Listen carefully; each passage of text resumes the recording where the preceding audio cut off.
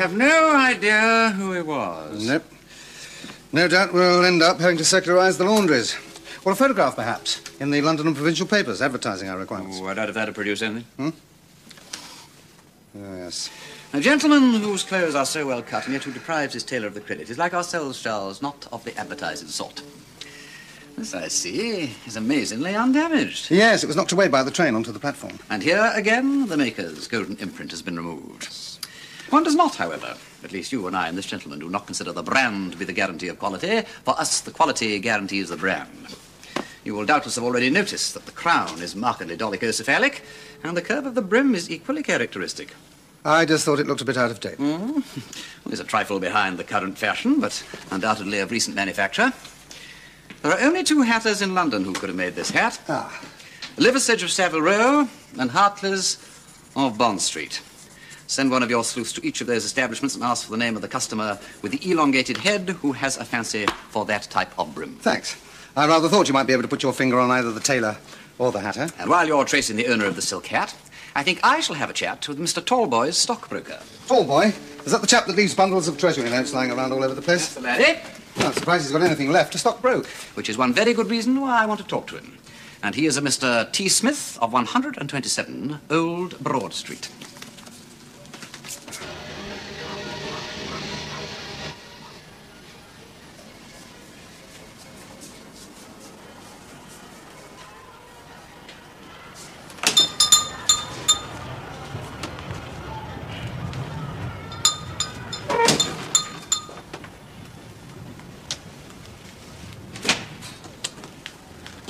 Can I help you, sir? This is 127 Old Broad Street. That's right, sir. Oh, well, I'd like to speak to Mr. Smith, if I may. Mr. Smith doesn't live here. Well, perhaps you'd be kind enough to let me leave a note for him. Really, if I've said it once, I've said it 500 times. There is no Mr. Smith here and never was to my knowledge.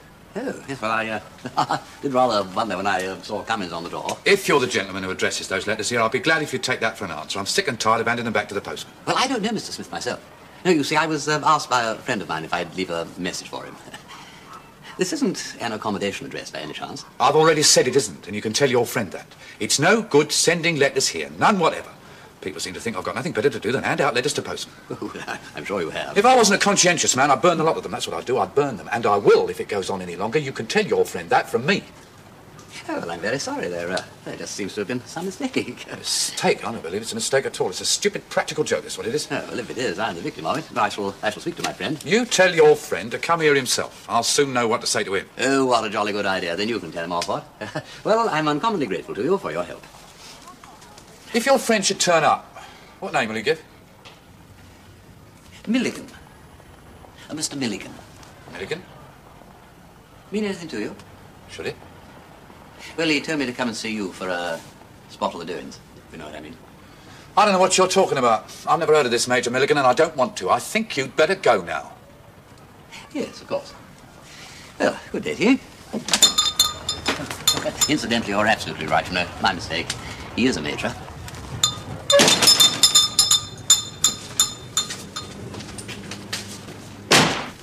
Yes, sir.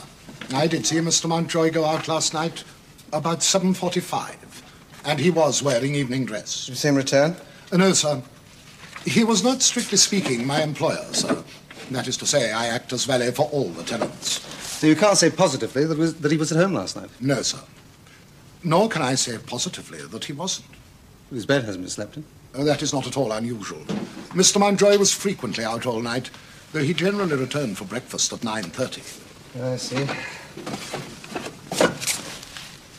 And you're quite certain that nobody else has been in this flat today? To my knowledge, sir, nobody except myself and the chambermaid. Unless you count the man from the post office. Oh, what did he want? He brought the new telephone directories. Did he come into the room? No, sir. He knocked at the door while I was brushing Mr. Mountjoy's suit. He gave me the new books, and I handed him out the old ones. Was Mr. Mountjoy a rich man? He appeared to be in very easy circumstances, sir. Well, what was his profession? I believe he was a gentleman of independent means, sir. I never heard of him being connected with any business. Did you know that he had a silk hat from which the maker's name had been removed? Had he, sir? No, I can't say I'd noticed. Really? Well, I suppose it's the sort of thing that's easily overlooked. How long had he lived here? About 6 or 7 years, I believe, sir. I've only been here 4 years myself. And when did he purchase the hat? About 18 months ago, sir, if I remember correctly. As long ago as that? I fancy the hat looked newer. He didn't wear it more than once or twice a week, sir. And Mr. Mountjoy never troubled about the fashion of his hats. There was one particular shape he fancied, and he had them all specially made to that pattern. Yes, I know. I've spoken to his hatter.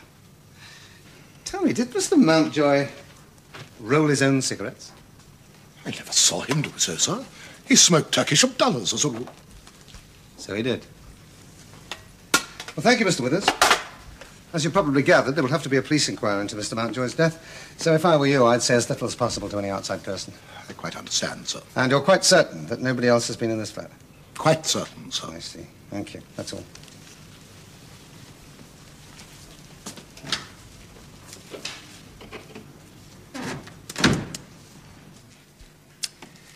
Strange, very strange.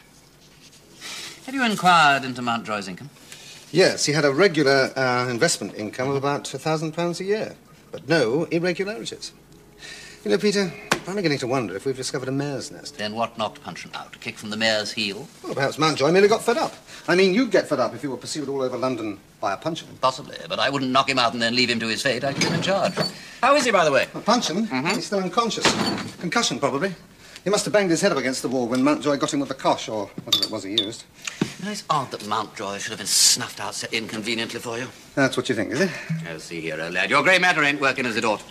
Are you tired at the end of the day? You suffer from torpor and lethargy after meals? Try Sparkletone. Thank you. No, Charles, some accidents are too accidental to be true. When a gentleman removes his tailor's tab and takes the trouble to slice his hatter's imprint away with the razor, then goes skipping about from Fleet Street to South Kensington in his dress clothes in the middle of the morning, he has something to hide. And if he tops off his odd behaviour by falling underneath a train without the smallest apparent provocation, it's because somebody else is interested in getting things hidden too. And the more risks that somebody else takes in the process, the more certain it is that the thing is worth hiding. Cheers. What are you grinning at? You're a great guesser, Peter. Would it surprise you to learn that you're not the only one? No, it would not. You're holding out on me, Charles. What is it? A witness to the assault. Someone on the platform. A witness? Yes, a woman. A woman? Ah, a middle-aged hysterical spinster. Exactly. We didn't get much sense out of her for about an hour or so. And we weren't inclined to believe her at first, but she said she saw Mountjoy being pushed. No, tripped, to be accurate. By whom? Well, the description could fit 50,000 men. Nondescript is what it amounts to. But the point is, Peter, why? Why did Mountjoy have to be suppressed? Wait a moment, Charles. He must have been going to fetch the dope when friend Puncheon butted in. He obviously collects the stuff himself in bulk, then he passes it out into smaller packets before he hands it on to Milligan. Then why have none of the gang tried to get into the flat to remove the evidence? This chap, Cummings, you say he knew Milligan's name? Well, he certainly did. And Tallboy's mixed up in it somewhere, too. I inquired at the returned letter office, and they told me that a letter from Mr. Smith was delivered and returned to them regularly every week. It never carried the sender's name, and when opened it was either empty or contained just a blank sheet of paper. I must say the post office Johnnies were uncommonly helpful when I mentioned your name. It's one thing being the post office? Charles, what imbeciles we have been. Of course! Where do all good telephone directories go when they die? Telephone directories? The pulping mills, probably. Peter, what... Charles, they did remove something from that flat, and that something was where Mountjoy kept his secrets. You mean in the telephone directory? Precisely, Charles. Telephone directories in the plural. And since when, old Parker Bird, has the post office taken to exchanging both telephone directories, the A to K and the L to Z, at one and the same time?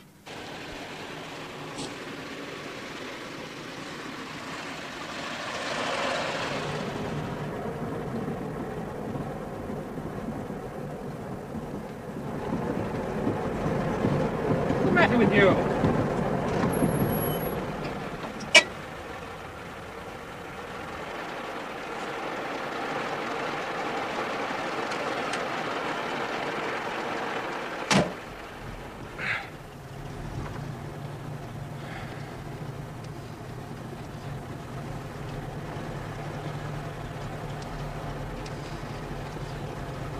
don't like being summoned to meet anyone. I think in future... I had a visit today from a friend of yours. Who? Well, that's for you to tell me. He said you'd sent him. I didn't. I hope you haven't been trying anything foolish, Major Milligan. I did warn you. I give you my solemn word.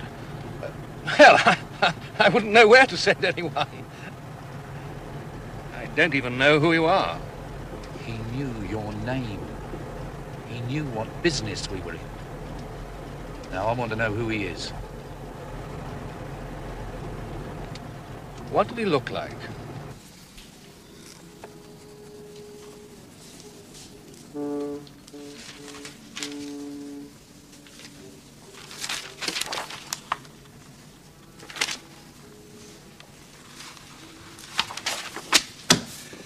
It'll be midnight before we get through this lot.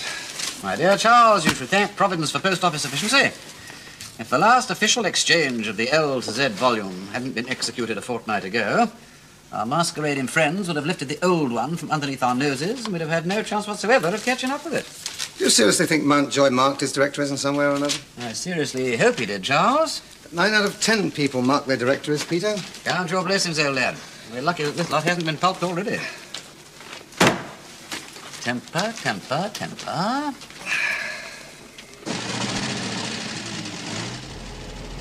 How does he come to be involved with us? I have no idea. He's been seeing a lot of Diane, the de Montgomery girl. Perhaps she's let something slip. I correct other people's mistakes very quickly. Well, I'll ask her. I'll have a word with her. That will hardly be necessary. Agreed. Famous publicity. Look. Get out, Major. Oh. Yes.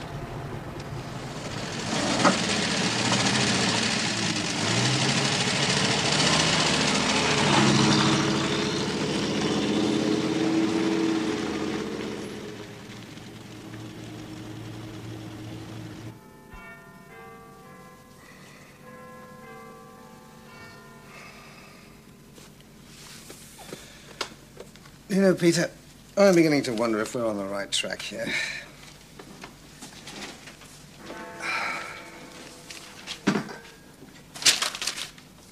Charles? Hmm? Charles, I think this is it. What? There is a whole list of public houses in the central London area that have been ticked off. There are 3 towards the end of the L's, 2 in the M's, 2 in the N's, so on, so on, so on, and 2 in the W's. Look, see for yourself. Oh, the White Stag in Wapping, and the White Stoat in Oxford Street. I'll find me the next one. Oh, all right, well, next W after that is the... Good heavens. The White Swan in Covent Garden. Exactly. Well, just a minute. Why hasn't that one been ticked off? Because the post office had already taken that volume away. And I will bet you any money you like that in the new volume that the gang carried away, the White Swan was duly ticked off in turn. I'm not quite sure what you're driving at. Well, I'm making rather a long cast, but what I'm suggesting is this, that when the stuff comes up to London, it is delivered to whichever pub stands next on the list in the directory. You mean 1 week it'll be a name in the A's, say, for instance, the Anchor. Next week it'll be a name in the B's, Bricklayer's Arms. The following week in the C's, and so on through to XYZ. And the people that have to call for their dope wander into the pub indicated where it is passed to them by the head distributor or his agent. Good Lord. And since it never goes to the same place twice, my men can go and talk about dogs and parrots down at the White Swan till they're blue in the face. They should have been at the Yellow Peril or the York and Lancaster. Oh, really? Hang on a minute. Now, if you're right, and this was a W week, then the next week must be an X week. Well, that's not very likely. No. All right, we'll say Y week. There we are. Now, the next pub after the last one ticked. Yelverton Arms in Soho. Yes, but wait a moment, old lad. Look, if they've been taking these in alphabetical order, how is it that they've got 3 in the L's, 2 in the M's, 4 in the N's, so on, so on, so on, 2 in the W's, but absolutely none whatsoever have been ticked in the O's and the V's? No, we are missing something, Charles, old lad, and that is important. Well, Peter, I'm too tired to think about it tonight. Let's leave it, shall we? Oh, well, maybe you're right. And if I can't be of any more help to you, I think I'll toddle off home to bed.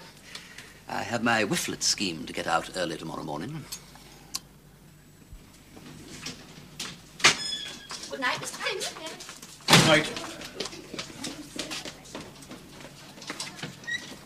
Ah, Mr. Pym. I want a word with you, Breeden, on the matter you are really here about. What progress has been made? Well, so much, Mr. Pym, I don't see how I can take even you into my confidence. I happen to be employing you. Well, it ain't a matter of employment now, I'm afraid. It's a matter for the police. Police? I don't want any scandal. Possibly not, but I don't see how that could be avoided if the thing comes to trial. Look here, Breeden, I don't like your behavior. I put you in here as my private inquiry agent. I admit you've made yourself useful in other capacities, but you are not indispensable. If you insist on exceeding your authority... You could sack me, of course, but would that be wise? But damn it, can't you give me some idea if your suspicions point to any particular person? I'm afraid I can't, Mr. Pym. A few days ago, I thought I knew. But new facts have come to my knowledge that suggest that it might be somebody else. At the moment, it could be anybody. It might even be you. This is outrageous. You can take your money and go. If you get rid of me, the police will almost certainly want to put somebody else in my place. If the police were here, I should at least know where I was. I know nothing about you, except that Mrs. Arbuthnot recommended you. I never did like the idea of a private detective. Switchboard, this is Mr. Pym. Yes, I am speaking from Mr. Breeden's office. Will you please get Scotland Yard on the phone and put the call through to me here? In view of your uncooperative attitude, Breeden, I have no alternative. When the call comes through, ask for Chief Inspector Parker and tell him that Lord Peter Wimsey would like to speak to him. He'll understand what it's about. What the... I'm sorry, Mr. Pym. I didn't realize that Mr. Breeden was in conference. I remembered leaving these here. Good night. Good night. How long was... Well, talking of cigarettes, would you care for one while you're waiting?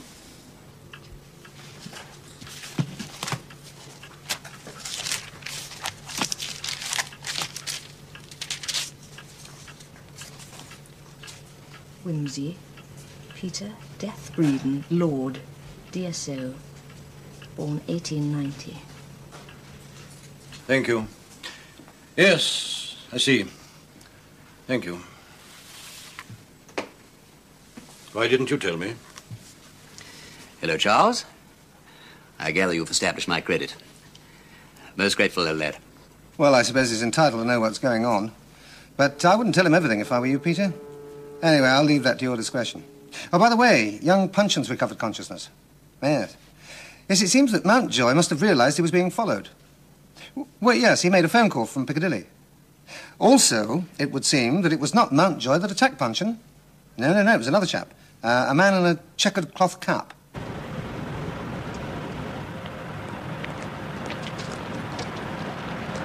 Taxi!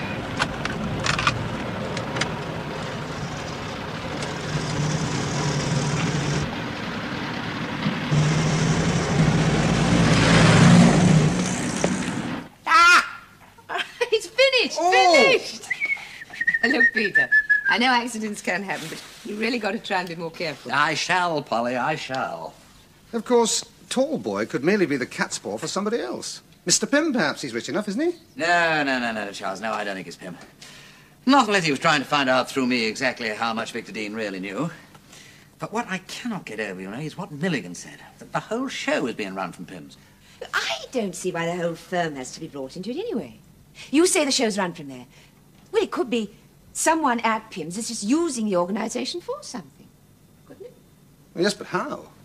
I mean, crime doesn't want to advertise, far from it. Well, wait a minute, I don't know.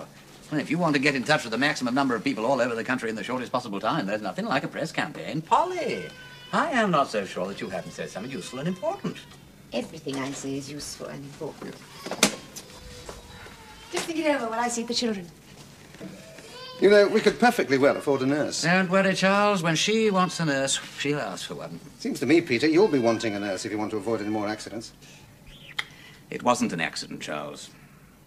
What? Well, I didn't say because I didn't want to alarm Polly. That taxi came straight at me. The driver was a repellent-looking individual in a checkered cloth cap. The devil, I'll get onto that straight away. No. Don't. You'll only give the game away. Once you've made your arrest and the gang's been rounded up, our repellent individual will be harmless.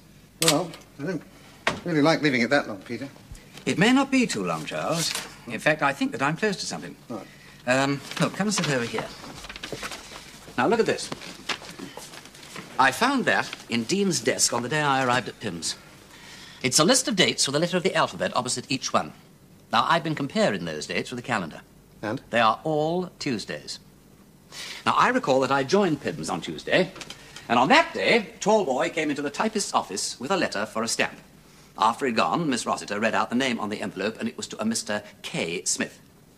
Now, on the Tuesday preceding Mr. Punchin's adventure at the White Swan, he came in with another letter. Same address, but this time it was to a Mr. W. Smith. The week after that, following Tuesday, exactly the same thing, but this time to a Mr. T. Smith. In fact, on each occasion, it was exactly the same address, but with a different initial. All right. So far, so good. But the selection of the initial seems to be quite random. No, there's more to it than that, Charles. Now, what can be the rule that governs the letter sequence? Sorry about the row. Your young namesake wants to come down and see you, Peter. We just can't see why his uncle should be so busy with dull detective business when his nephew is so much more interesting. I have often asked myself the same question. I gather that you hardened your hearts. Well, you heard him howling. Tears, idle tears. No. Well, I'd better be off. See if we've had any luck at the Yelverton Arms. Oh, and Peter, take care of yourself. Yes, I will. The doorbell rings, I'll watch out for the disguised gas inspector, the slit-eyed chink, the golden-haired maiden, and... Bye-bye, darling. Great Scott! Huh? Now what's up? Tears, you said, Charles. Idle tears. Yeah, now, wait a minute. Hang on. Don't rush this. Wait one moment, please. That is it! I will never say that children are a nuisance again. Sit down, Charles. Well, actually... Never mind about that. Sit down and look at this. Now, you see that date? Yeah. Now, that was the Tuesday before the Friday on which the cocaine was handed to Punchin in the White Swan. It was also the Tuesday that the new track's headline was finally agreed for that same Friday's paper. And do you know what that was? No. Why blame the woman? You will notice, Charles, that it begins with a W, and White Swan also begins with a W. No. Now, this Tuesday, here, the new track's headline was then finally agreed as Tears, Idle Tears. It was also the date on which Mr. Tallboy addressed a letter to Mr. T. Smith. And that advertisement appeared on that Friday. Look, I'm sorry, but... Well, I can't quite see why... Well, look, Tallboy sends a letter to this non-existent Mr. Smith every Tuesday. Yes. Yeah, but it is not always to a Mr. T. Smith. Sometimes it's other kinds of Smith. But on the day when the new track's headline began with a T, Mr. Smith was Mr. T. Smith. Now, on the Tuesday that I joined Pimm's, the headline was Kittle Cattle. And on that Tuesday, Mr. Smith... With Mr. K. Smith. And on the following Friday, the stuff was distributed from, well, let's say, the King's Head. I'll bet my boots it was, Charles. And on the day of the great new tracks row, the headline was altered at the last moment. Something went wrong with Milligan's supplies. It never turned up. Good Lord. Do you know, Peter, I believe you're onto something. Do you, Charles? So do I. Well, now, wait a moment. Now, look. Now, Cummings gets a letter. He looks at the initial on the envelope. He then sorts and passes it back to the postman. He then gets in touch with his head distributor, who gets hold of the dope.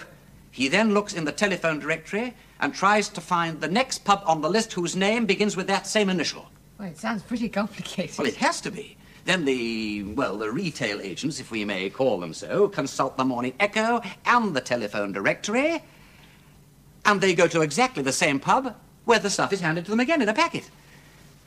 You know, poor old Punchin must have, well, I don't know, he must have sort of accidentally mentioned some code name or another. So the dope is not distributed in alphabetical order? No.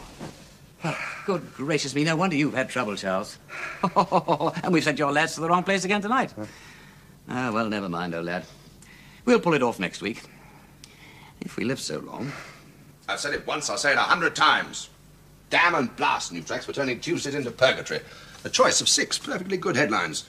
They still can't make up their minds. Well, which is the least unfavoured so far? Well, they might just accept. Stale, flat, and unprofitable. Try new tracks. Stale, flat, and unprofitable. Oh, I don't like that much. Well, it's Shakespeare, Hamlet, so it has to be good, what? Yes, well, they have to accept it. Oh, my! You say, Well, it's for the coffee break by way of a celebration. Huh? I'm engaged to be married. Who's the lucky lady, Mr. Miss Willis? Pamela Dean, Victor's sister. My dear chap, many congratulations. Thanks, Breeden. Congratulations. Thanks. Jolly well done, Willis, my boy. Thank you. Well. We might have a double wedding yet. What? Who else? I was only just saying to Miss Parton that Miss Beechard's hardly been able to take her eyes off a certain party these last few days. Oh, look, she's blushing.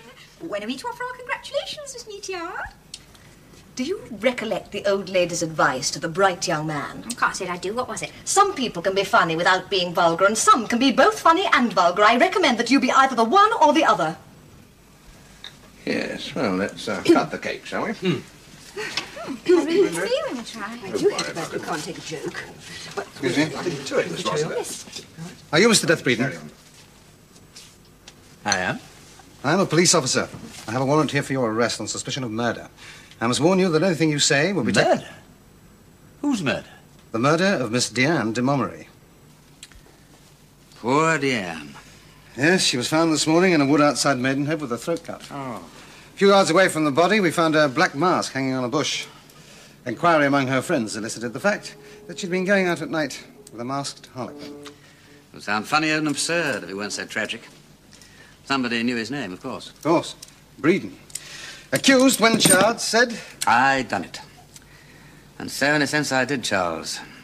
If she'd never seen me, she'd have been alive today. Well, she's no great loss. Anyway, I'm beginning to see their little game. You see, they haven't yet tumbled to the fact that Death Breeden and Lord Peter Wimsey are one and the same person. Now, their idea is to keep Breeden quietly on ice until they've had time to settle their affairs, because they know that you can't get bail on the murder charge. Well, what happens next? Well, my idea is that we take immediate steps to confirm that Mr. Death Breeden and Lord Peter Wimsey are not one person, but two. I thought exactly. And they put the handcuffs on him and marched him off. Mind you, I've always known there was something fishy about Mr. Breeden. But murder? Oh, just think, we might all have had our throats cut. What about you, Miss Meachard? Were you surprised? Yes. Yes, I was. Well, I wasn't aware of him. I know that. What I can't understand is why they haven't yet murdered Tallboy. Yes, I've been wondering about that myself. Well, the only possible answer is that they haven't matured their new plans yet. They're leaving him for the moment because they have to deliver one more consignment by the old route, and they think that if I'm out the way, they can take the risk. Well, you, as Breeden, will be out of the way until they make their final delivery. I can't have you murdered. Oh, by the way, Peter, the press are waiting for you downstairs, already primed with your cousin's arrest and his hideous past. I shall make it known that your scurrilous cousin is safely under lock and key, leaving you... As myself. Free to make your statement. After which I can return home. How deliciously devious of you, Charles. You know, I shall enjoy that. Yes, well, first things first, Peter.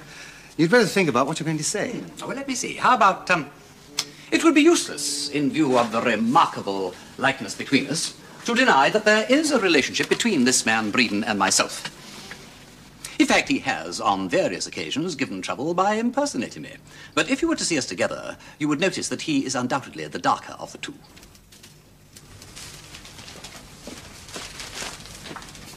Can't help feeling sorry for that nice cousin of his. Arranging Mr. Breeden's defence and everything after all the trouble he's caused.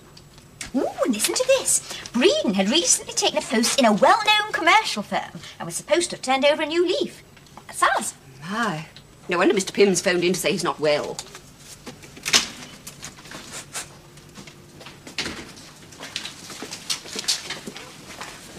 Mr. Tallboy.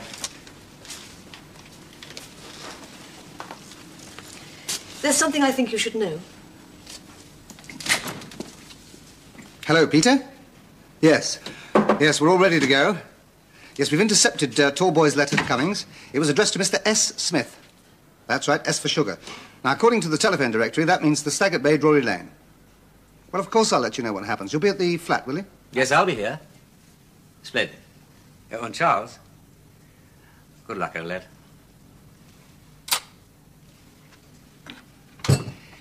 I'm sorry about that. Won't you sit down? I've come, Lord Peter. Breeden. For God's sake, which one are you? I'm both. Look, do please sit down. You're looking rather rotten. I think perhaps you ought to have a spot or something. Thanks. I see that New Tracks finally accepted stale, flat, and unprofitable. Not exactly one of Ingleby's better efforts. What? I'm just proving to you that I really am Breeden. Now get that straight down you, and then tell me why you're here.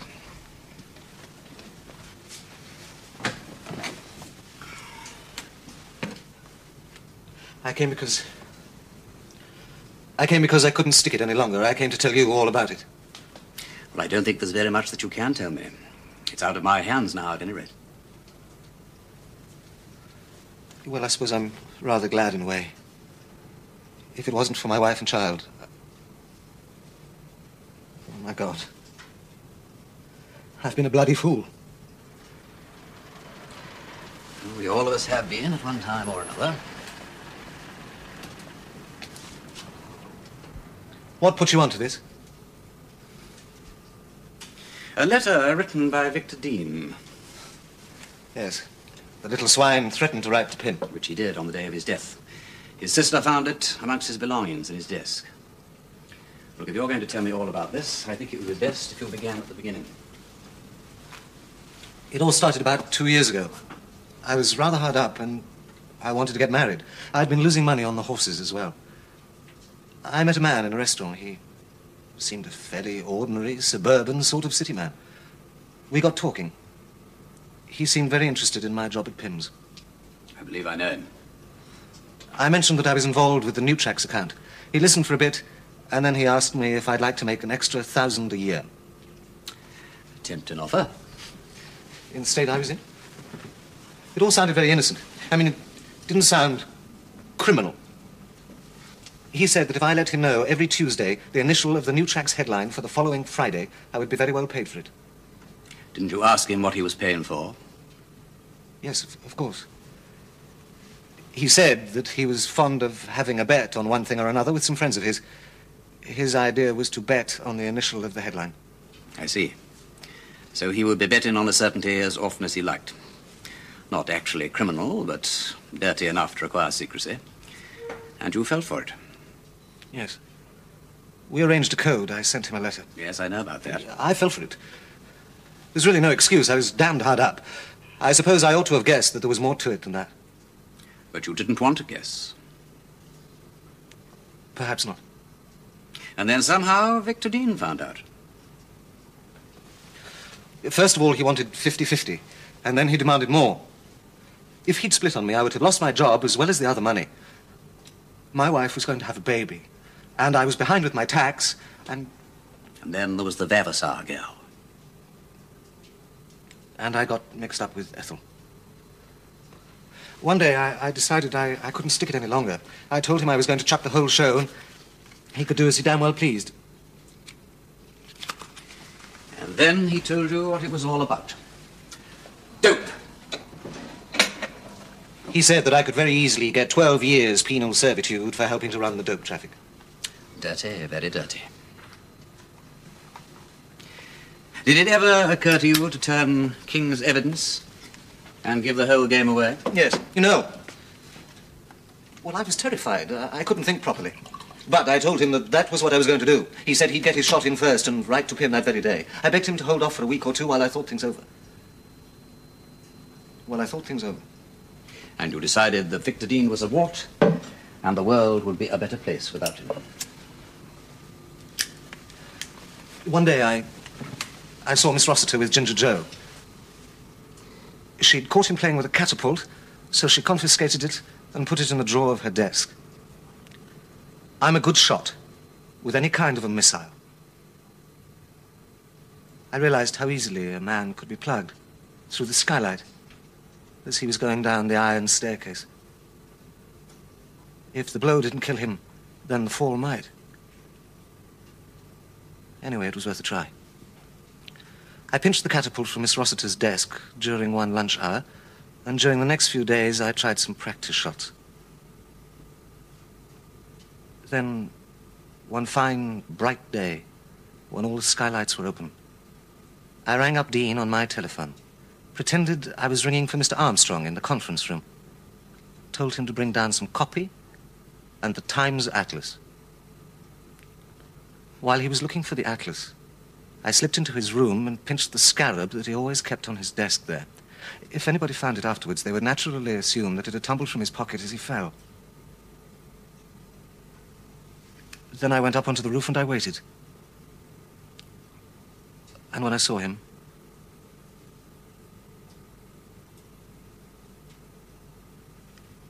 I stayed on the roof until all the fuss had died away, and then I came quietly down the stairs. They asked me for a shilling for the little swine's wreath.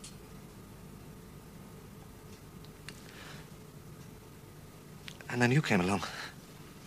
You started talking about catapults. I got badly frightened. And then one night, outside this flat, you tried to dispose of me. I've made an awful mess of everything. Wimsey, how much of this has got to come out? Oh, everything, I suppose. Even the Vavasour girl? I don't know. You didn't fall for my impressive arrest, I take it. Oh, yes, I did. I believed in it implicitly. I offered up the most heartfelt thanksgivings. I thought I'd got off. Then what brought you round here tonight? Miss Meatyard. Ah, yes, of course. Dean had tried to blackmail her once over some man or another. There wasn't much to it, or so she said. But if Pym had found out, he would have been down on her like a sledgehammer. Wimsey, I've been in torment. Why haven't I been arrested before this? They've been waiting. You see, you are not really as important as this dope gang. Yes. Yes, I do see. I've been a tethered kid, left here to trap the tigers. When? Tonight. Wimsey, you've been decent to me. Tell me, is there no way out of this? It's not for myself exactly, but for my wife and child. Pointed at all their lives. That would be damnable. You couldn't give me 24 hours. You never get past the ports. If I were alone, I would give myself up. I honestly would. Even knowing that you would hang? Yes. There is another alternative. Oh, yes, I had thought of that. I suppose it is a possibility. It would be the public school way out of it. No, that's not what I meant. What I had in mind would not do a great deal for you. In fact, it wouldn't save you. But it would do quite a lot for your wife and child. How? They never need know anything about all this. In fact, nobody need ever know anything about all this, if you do as I tell you. I'll do anything, tell me. Then go home now, on foot.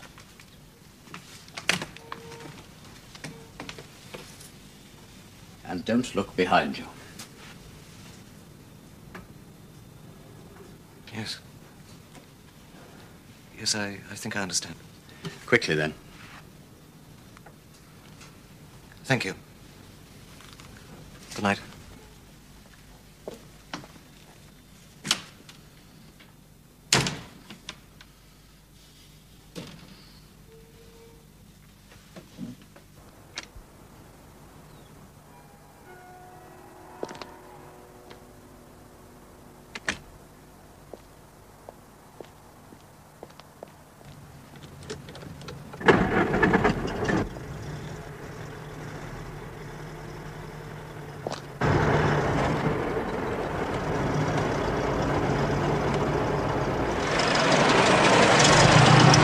Peter, we bagged the whole crew. Picked up Cummings and Milligan, went down to the Stag and waited for the rest of them to drop into our arms. It went off beautifully. Oh, sorry. Careless of me. Nervous tension, old chap. Let's try some new tracks. That was the code word, by the way. Oh. Anything to do with new tracks. Yes, I rather thought it might be. No, poor old Punchman must have used it accidentally. Well, either that or he had his copy of the Morning Echo open at the advertisement. Anyway, it turned out that Cummings was the top dog of the whole show. As soon as we'd collared him, he coughed up the whole story, the mangy blighter. Oh, it's very satisfactory, Peter. All we have to do now is collar your murderer chap. What's his name? Tall boy? Tall boy. Then everything in the garden will be lovely. Oh, tougho. Look, I tell you what, I've got a couple of phone calls to make, then we'll go somewhere and celebrate. Look, Charles. No, not tonight, if you don't mind all that. Well, I don't feel much like celebrating tonight. Oh, you all right? Yes, I'm fine. Oh, all right then. Well, I hope you've been comfortable. Give us some more notice next time and I'll put a piano in for you. Bye-bye. Good night, old lad.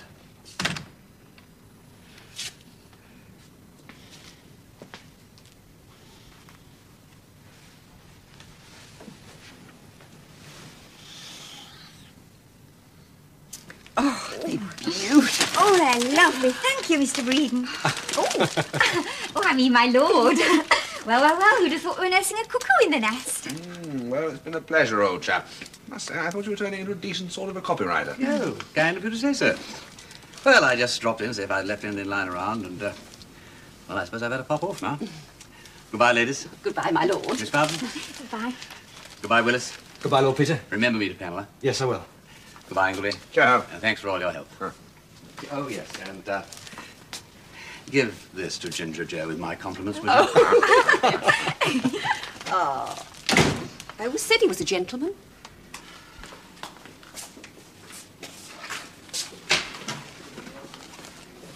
Ah, I thought I'd missed you. So you're off. Yes, I'm off. Well, I'm sorry about, well, you know, all this. Oh, it's not your fault. Things have to happen.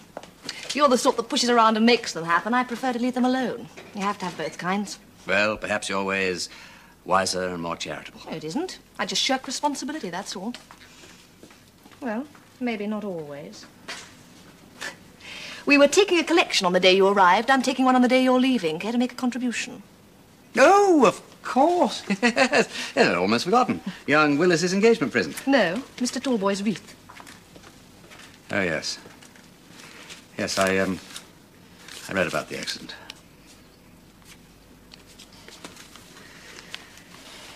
Goodbye, Lord Peter.